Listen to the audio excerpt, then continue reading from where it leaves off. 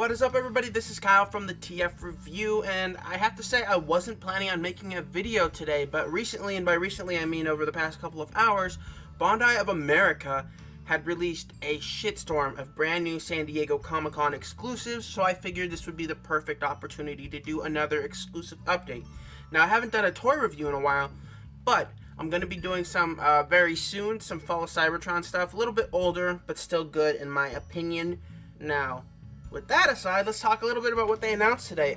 First and foremost, the biggest thing they announced is the White Ranger and Green Ranger Power Morpher. Now, when Bandai of America released the first Legacy Morpher, they only came with the 5 initial Ranger coins, which is Tyrannosaurus Rex, Saber-Tooth Tiger, Triceratops, Pterodactyl, and Mastodon. That's right. So it only came with those 5, and a lot of fans were upset that they didn't come with a White Ranger or a Green Ranger, but now we've got that coming. Now they've announced the Legacy Morpher for the White and the Green Ranger, but it's going to be plated in 24 karat gold, so it's not going to be like the regular. It should be cool. They did not announce a retail price for it, but I can expect it'll be up there, probably $100, maybe $125 is my initial guesstimate. So yeah, we've got that to look forward to. Something else they announced was an all-new gold-plated, also like the Green and White Ranger Morpher, Legacy Morpher, like this one. The only difference is that instead of having detail, basically the entire faceplate is just gold. So you have that to expect, and it said it did come with 10 all-new exclusive holographic Ranger cards. But I'm gonna assume they're the same Ranger cards that came with this Morpher, but they're just holographic.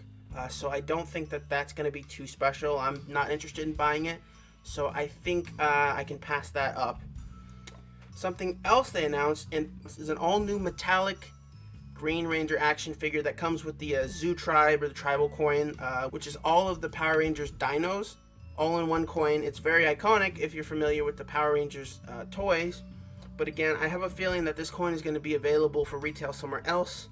And the Green Ranger figure that it comes with is metallic, and it will also be available for retail. Again, Comic-Con isn't going to be the only place you can buy it, but it might be the only place you can buy the metallic version. And that, actually, I might pick up. Now, something else they announced is 7 all-new Ranger cards. And the first ones they announced, of course, are the White and Green Rangers. So I went ahead and they released the artwork for the White Ranger card. I went ahead and I printed one out myself to try and test it, but lo and behold, it didn't work as well as I was hoping, and instead it's just sort of spewing out whatever Ranger names it can possibly think of,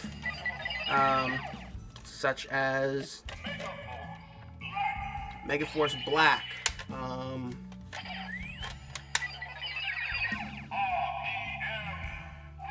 RPM Red,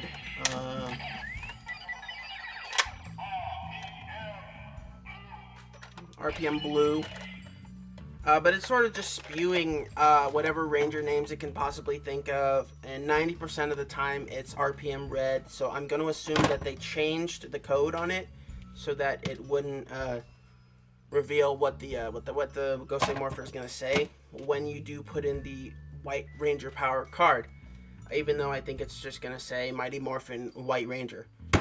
And yeah, so I mean, that's pretty much it for this quick look at the all-new Bandai of America exclusives. Remember, Bandai of America, until recently, just started investing money into their toys majorly.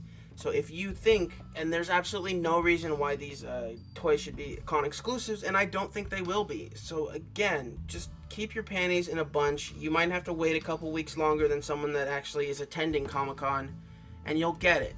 So with that aside, thanks for watching. Be sure to subscribe. Follow me on Twitter at the TF Review. I apologize for sweating like a freaking horse here. It's 95 degrees outside, which means it's 105 degrees in my garage right now, and it's painful and it's brutal.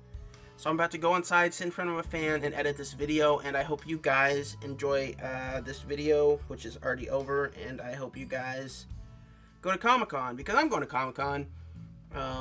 So I'm personally not upset about anything because I know Bandai of America is a company and I know I'm going to Comic-Con. So again, thanks for watching. Be sure to subscribe. Follow me on Twitter at the TF Review. Like me on Facebook at the TF Review. And yeah, I made a new logo. I hope you guys like it, but I haven't done it. I haven't animated it or anything. So yeah, you'll see it at the end of this video. Later, guys.